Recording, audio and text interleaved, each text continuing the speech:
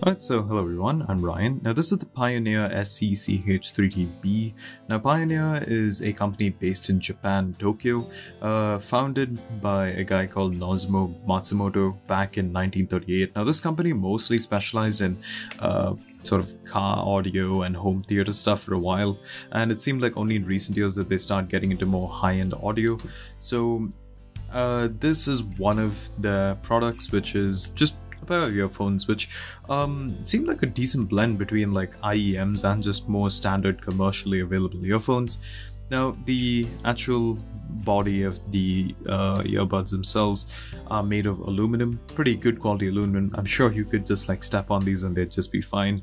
The cable is about 4 foot long or 4 feet long. It's about 1.2 meters in length, and it's made of this nice like soft rubber with a non-replaceable cable, so this means you're stuck with that 4 feet of length. They're pretty good quality. I'm pretty sure they'll last for a decent while.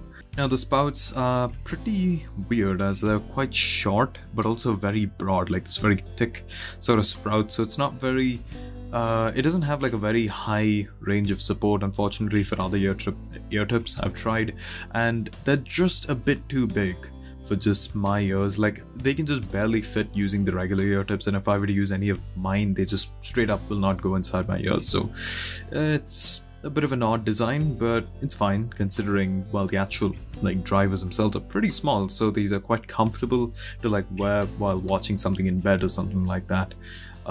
So yeah, the comfort overall is fine, but I would not suggest like digging these into your ears because they are pretty uncomfortable and I can't really use them for long periods of time.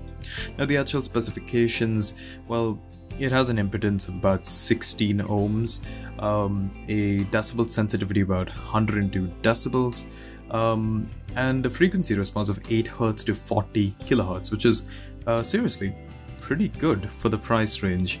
And the driver size is 5.5 millimeters, pretty tiny.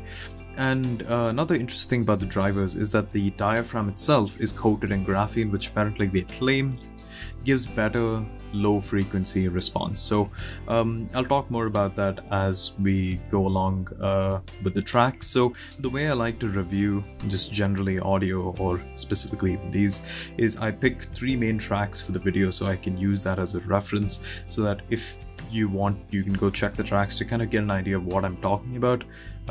So the first track that I used was Viva Namida by Yasuyuki Okamura. Now this is very bassy, like nice and funky track, kind of like your old typical 80s or 90s sort of, you know, funk era kind of music. It's pretty good as a whole, and with the bass in mind, the bass coming through these are pretty well rounded with a decent punch, not like absolutely like, you know, just proper, you know, feeling. They're not like super punchy, but you do feel the impact. Considering the size, it's not bad.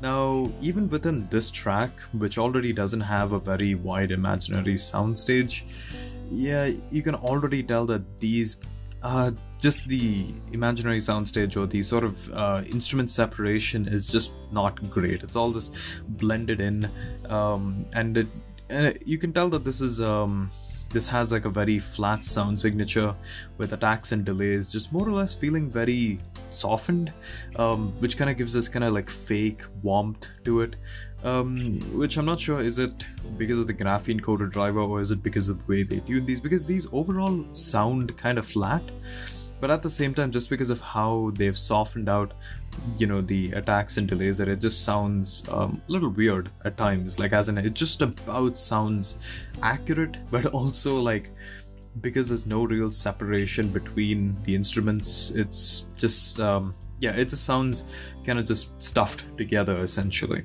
Now track number 2 is Downgrade Desert by Igor. Now Igor is this French musician who essentially the music he does is more like a mix of black metal, baroque music, and breakcore and trip hop, essentially like this very trippy, almost like black metal mixed with a bunch of like very interesting, like almost like Middle Eastern music. So there's a lot of like highs and mids, you know, within this track, with a very strong rhythm and like a very groovy kind of thing with a lot of like stops and starts, but essentially it has very strong highs and mids. Now the mids coming through these earbuds are decent, they're actually pretty good, but the highs are kind of average, if I'm honest, just because the attacks on the highs are just too softened, where you just can't hear the detail. Now, the detail for the mids are pretty good for the price, but then in this track especially, where like if I were to use even just a regular pair of headphones that I have lying around, the sort of instrument separation is just pretty much non-existent in this compared to like a regular pair of headphones, which is unfortunate, but again, for the price, you know, $20 I guess is not bad. Now, another last thing about this track which I noticed was that the drums as well, like in a lot of the sections, kind of lack that punchiness. Like the low end on the drums are fine, but it lacks that nice like impact that normally this track would have. Now finally, for the last track I picked was Ride by Norika. This is a very acoustic, simple sort of like rock song, like, you know, almost like a rock ballad you could almost call it. With this, you know, again, the low end was quite impressive. Like, I was not expecting that much, like, I guess, detail in the low end. However, this song has very strong lows and highs, and the highs, again, like the high end of the song, like coming through these, just feels like it's missing a lot of detail, just because it feels like it's basically being rounded off, like it's being too softened, like it's almost like they're just too scared to kind of give these more detail on the high end, kind of worrying that it would come off as harsh or distorted. At least that's what I think how they went about making these. I feel like they made these more for the general public and not really for like I guess audiophiles, and I'm not really an audiophile, as you can probably guess by the tracks I picked. I'm just more of an audio nerd at best.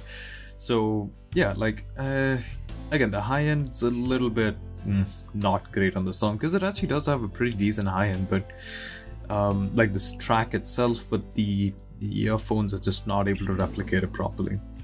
Well, unfortunately in this one's case, I think it's just because of the price they did cut down on a lot of what would appeal to just much more higher quality audio.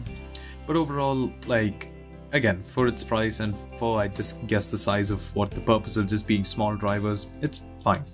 Now, they're decently comfortable, but again, would not suggest like using these for like working out, because they even for just simple movement they kept falling out, or even when playing like an instrument like the drums. No, I just wouldn't suggest it. But for just pure sound quality, for just like the low end and the mid range, this is better than most in its price. So for that, I would say it's pretty good. But anyway, with that being said, thank you guys for watching, and yeah, I'll see you all guys later. Peace.